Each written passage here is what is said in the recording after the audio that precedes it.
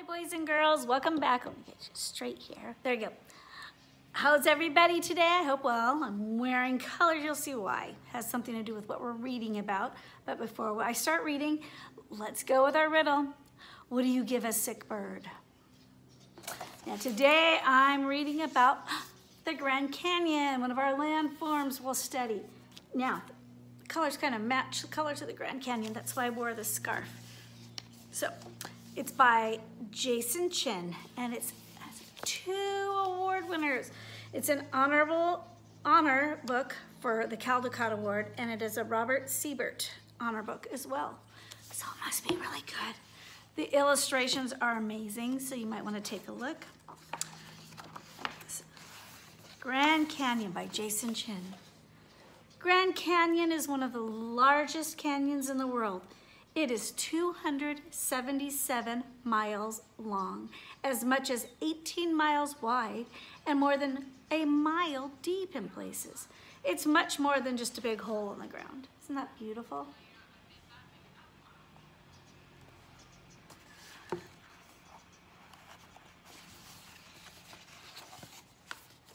It's home to an astonishing variety of plants and animals. The canyon is much higher, hotter, and drier at the bottom than at the top. Because of this, different groups of plants and animals, or ecological communities, are found at different elevations in the canyon. The hottest part of the canyon is at the very bottom, a 1,000-foot deep chasm called the Inner Gorge. The Inner Gorge may be the hottest part of the canyon, but there are oases in this desert. Here on the side, it has the different levels here, the boreal forest, the ponderosa pine forest, the pinyon juniper woodland, the desert scrub, down here, the riparian along the rivers, streams at all elevations.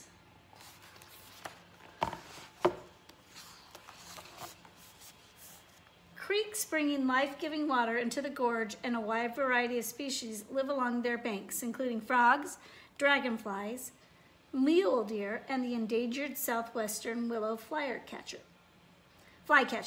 Many of these creatures are permanent residents that rely on running water for their survival, while others are visitors drawn here by their thirst. Eventually, every creek in the canyon flows into the largest stream of all.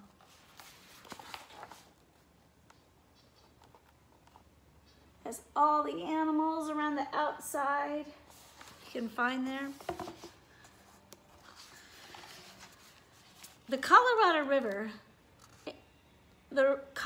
runs the entire length of the Grand Canyon, continually washing sediment away and slowly deepening its channel. It's been cutting into the land for over 5 million years, slicing through layer after layer of rock. Today it's cutting into the Vishnu basement rocks. These rocks are part of the continental basement, the bottommost layer of the rock on the continent. Here's all the layers of the rocks.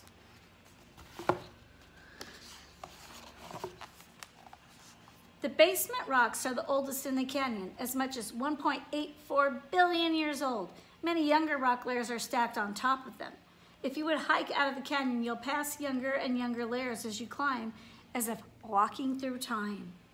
Above the basement layer, you'll reach the Grand Canyon's supergroup. Here you'll find ripple marks preserved in stone. Clues like these tell us what this place was like when the rock formed. They're like windows. So here's the basement rocks, and it goes all the way up to the different kinds of rock layers.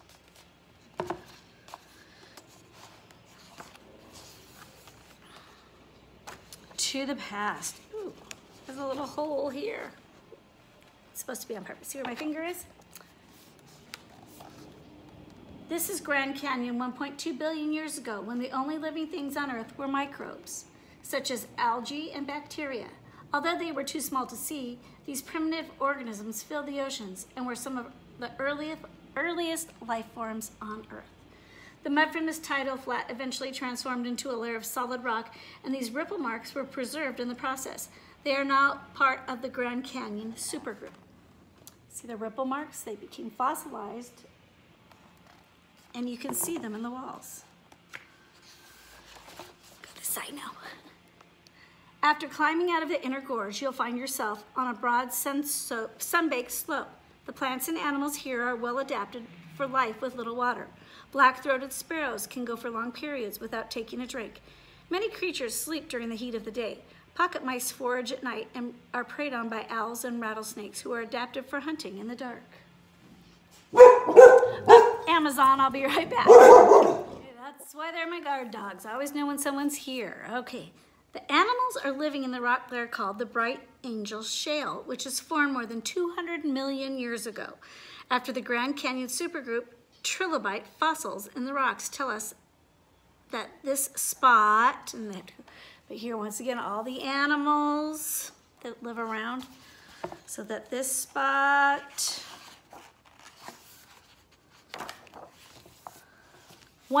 lay once beneath the sea. This is the Grand Canyon, 515 million years ago.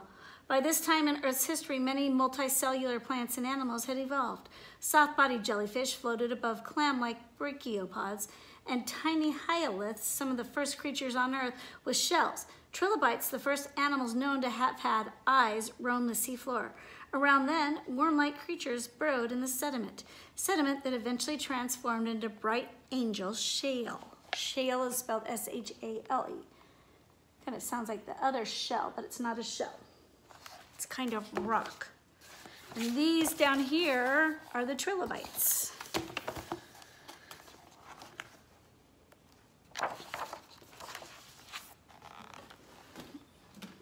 Towering over the Bright Angel Shale is a massive cliff called the Red Wall Limestone. The Red Wall has many inaccessible caves that provide nesting spots for one of the rarest birds in the world, the California condor. With a 9-foot wingspan and weighing as much as 23 pounds, the condor is the largest land bird in North America. Condors are vultures, and during Ice Age, they fed on the carcasses of mega beasts like giant ground sloths. Since then, their population has declined due to changes in climate and human activity, and now they're close to extinction. Don't want that to happen. They're ugly birds, but they're protected. We need to protect them. We don't want them to die.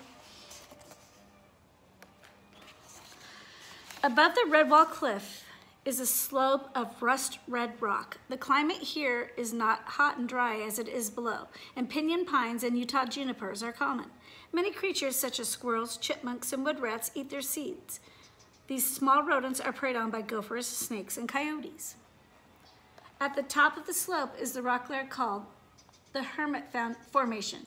Fossils in the Hermit tell us that long ago this spot was home to, let's see, turn the page.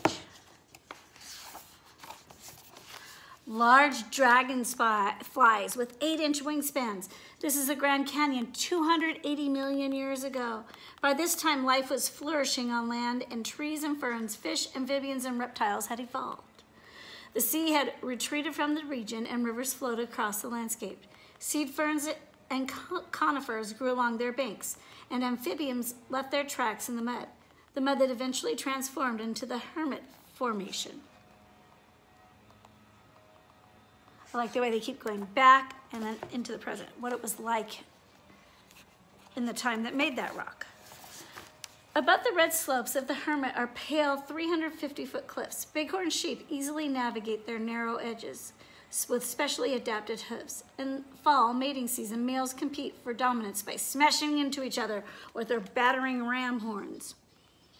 These cliffs have been carved from Coconut sandstone. Fossil footprints in the rock tell us that this spot 275 million years ago, what do you think it was like 275 million years ago?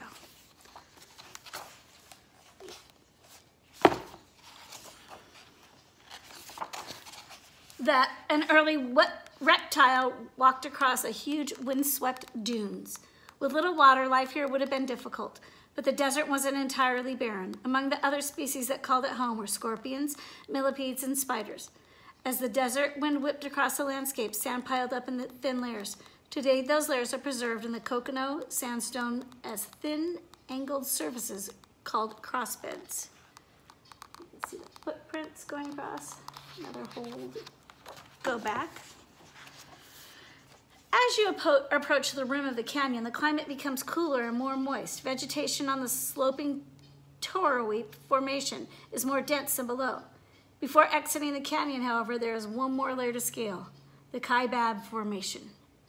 The Kaibab's limestone cliffs are full of marine fossils that tell us about life here 270 million years ago.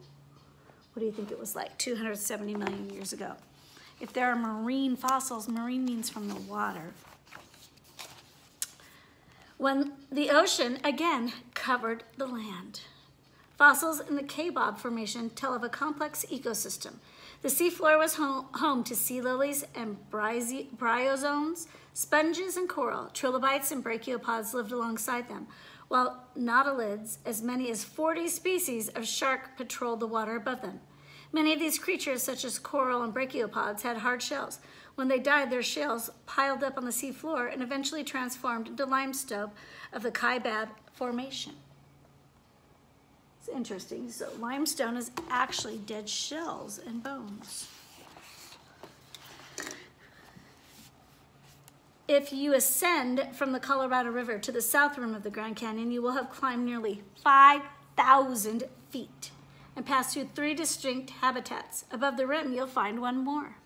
The Ponderosa Pine Forest is home to tassel-eared squirrels, deer, and elk. Bobcats, coyotes, hawks hunt here, as well as top predators in the canyon, mountain lions. And once again, it has all the animals that live here. Love this book. It's beautiful. Ooh. Okay, that's it. The grandest canyon on earth. Look at this page. Or pages, I'll have to, it folds out. Isn't it beautiful? Kind of makes you feel like you're standing on the edge. You ever been to the Grand Canyon? Been a couple times. I'd love to go. Now, the rest of the pages just give you some information about the grandest canyon, human history there, ecology, what kind of animals and plants live there, geology, what kind of rocks are there, how canyons are formed,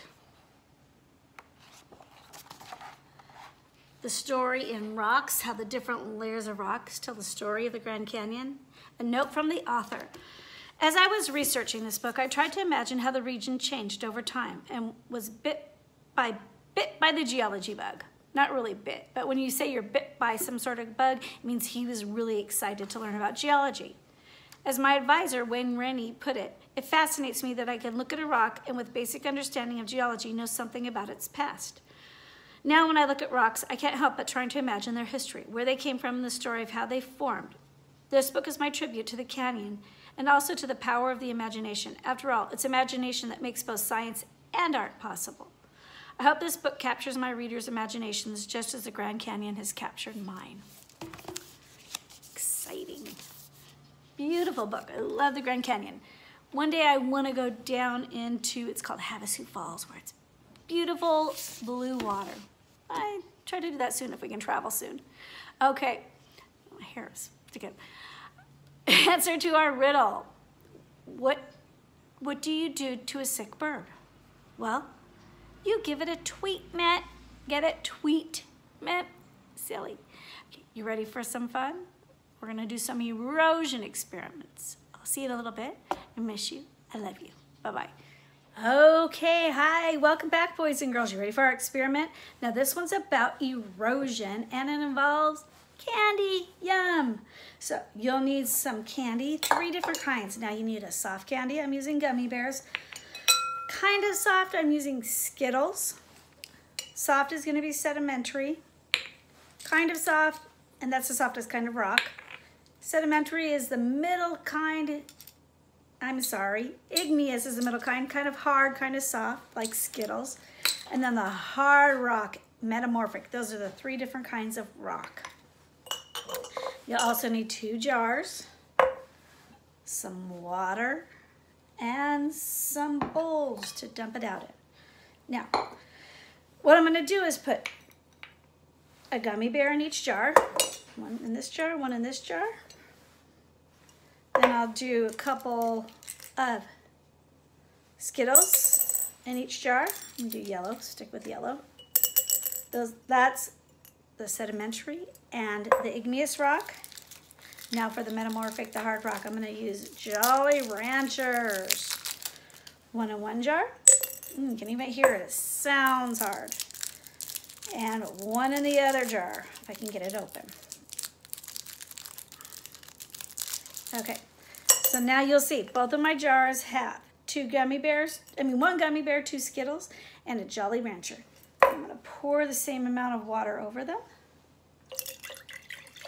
About half a jar.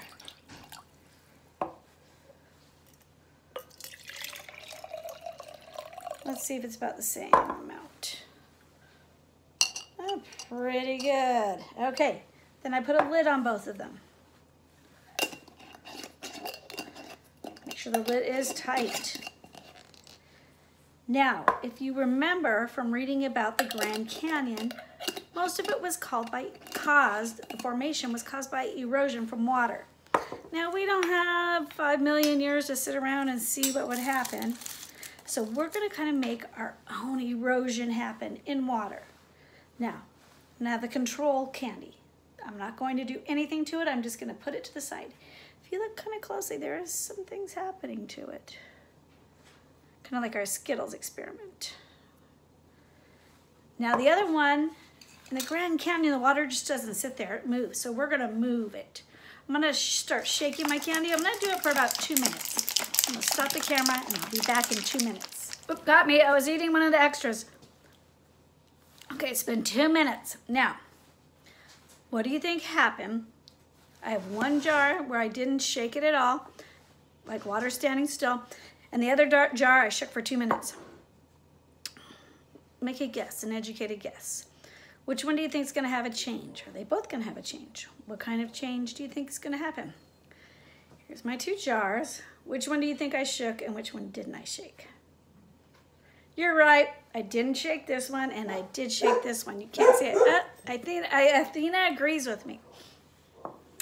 Now, I'm gonna tilt the camera down and I'm gonna put them in a bowl and we'll compare and see what happened. First, I'm gonna tilt this down a little bit. Actually smells really yummy.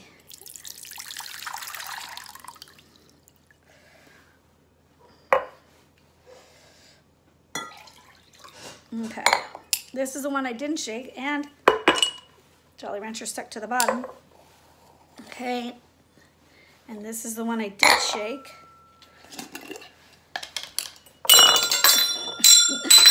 Oops.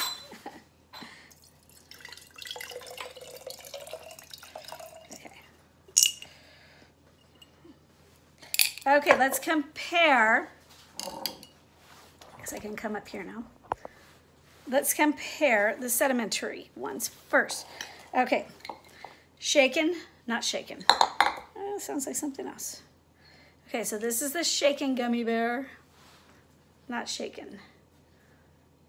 Oh, the not shaken one is bigger. Parts of the shaken gummy bear came up and slipped out. Those were the sedimentary rocks. Then we had the Skittles, which were like the igneous rocks. Not shaken, shaken, okay? We can only use one because one's on the floor. Look how much smaller the shaken one became. Thinner too, if you look at it side by side. Finally, the Jolly Rancher, the metamorphic rock. Not shaken, shaken. That's what erosion does. It takes off little pieces and makes it smaller. And now I can eat it because it was just in water. I miss you, I love you. I'll see you soon. Bye-bye, boys and girls.